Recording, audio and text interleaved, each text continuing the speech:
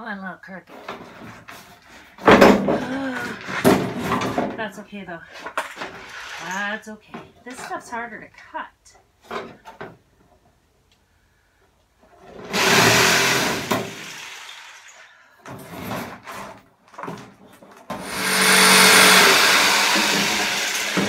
Okay. May or may not work, but let me see if I can fit some of this in the back, in my backsplash area. I'll have to add on to it along the bottom and then stick something to it to make it pretty, but we'll just see how it works. So if you can see what I'm doing here, I'm just trying to fit that new cut piece back in there. It's a little bit harder with the dresser in, but I haven't fastened that in there yet. Okay, as you can see, I got some of that back in there, and I'm going to need some more to fit in along there. And then I'm going to put something over it to tie it all together, like a nice backsplash, because it actually looks pretty ratchety. And then over here, I got to do some backsplash stuff. I'm going to do a countertop that's going to put all of this together. But I do have a sink, so I'm super proud that I got in there. And all I did then is shorten a drawer. So this drawer is just for looks. Just like down here, this one with the square in it's going to have a vent on it because that's where the heat flows out. So that's going to be secured straight there. Still don't know what I'm going to do back here, but we'll figure it out. And I bought the porta potty, and it fits nice into that little nook there. So what I'm going to do is come up with something to make it a bit of a privacy thing. Yeah, we'll see how that goes. I'm thinking of using this. I don't know if I'll keep that. But I want to sit on the toilet. I have a little bit of discretion. At the same time, for the size of my hips, it's perfect if I didn't have this board in here. So when it's just myself, I don't care. And yeah, if someone's with me, they don't need to be in here when I'm using it. I don't know. If you have any ideas, just list it below. Yeah, and ideas for the bed setup. Let me take a look at that with you, okay? So you saw the other picture of when I had this really thick and stuffed. That wasn't going to work. So I took a bunch of stuff out, and then I folded it over. And now I have it out. I have... This is the bottom of a single bed that I have at home. And if I lift it up, I have a little shelf there. And I just bought this little guy so I can use it as an extra bench and storage. And then use it to prop this up. Everybody makes those slat beds that they pull out, which are great. But I don't know how that's going to work with this futon. Like, this futon's covering the whole bed here up to here. Then I was thinking of doing a Murphy bed and putting my single mattress in, but I don't really want to do that because the mattress is pretty heavy. So tonight I'm going to try to stay in here and see if this is okay. This is only 3 or 4 inches in total for memory foam. So I'm going to try that.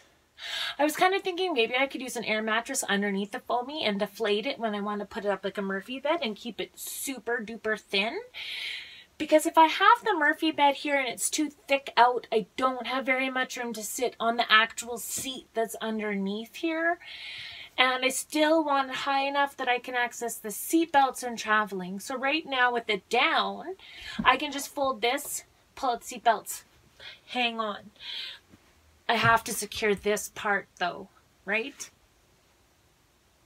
I also noticed yesterday I was hanging around in here and there's a shelf up here and there's no insulation behind it. So we're going to have to fix that. I could feel it drafting. It was super breezy yesterday evening. It was like -11 with the wind chill and I could feel it coming in there.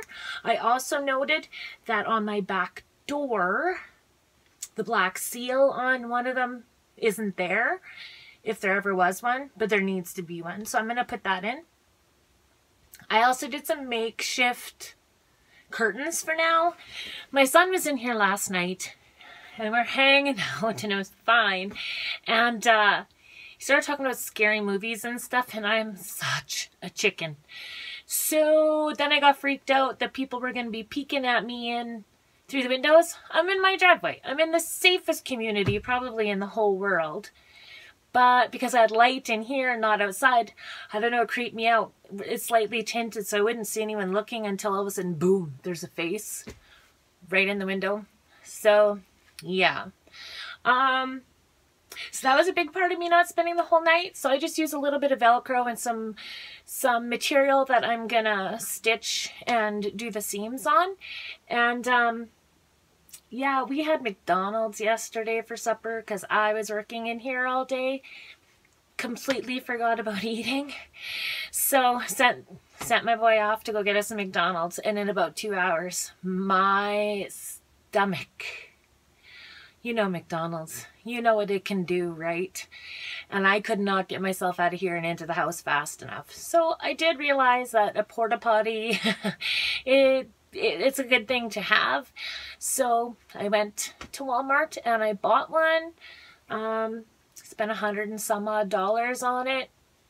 It's light enough that I can dump it myself and refill the water in the top. I really wanted composting, but where I want it isn't going to work right now.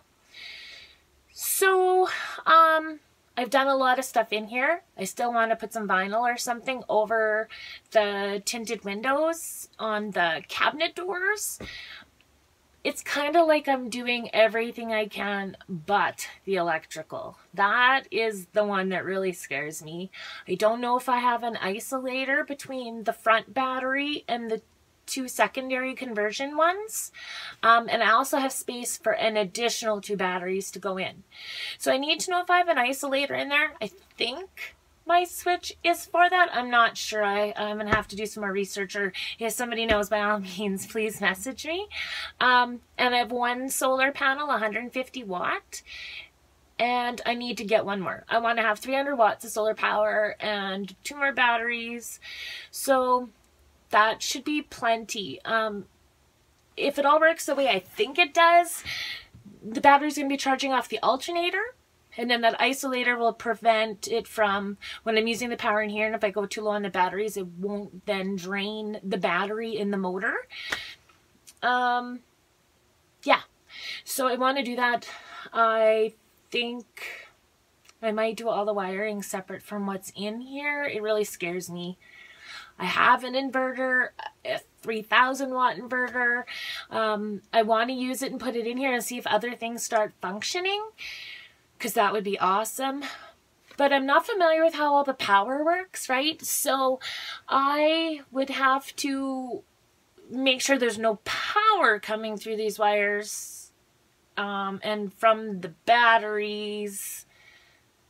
Yeah, I have to kind of wrap my head around that, do again some more research. Everything I have been doing is completely new and different for me, but the times that I wanted to give up when I first started grinding that metal, I hung in there. It really sucked at first, and the longer I did it, the cooler it was. Once I got 1 piece off, I was like, dang, I can do this. Yeah, it's very rewarding. It's very rewarding to do this myself. I do know a couple people that would probably be more than willing to help me, which is awesome.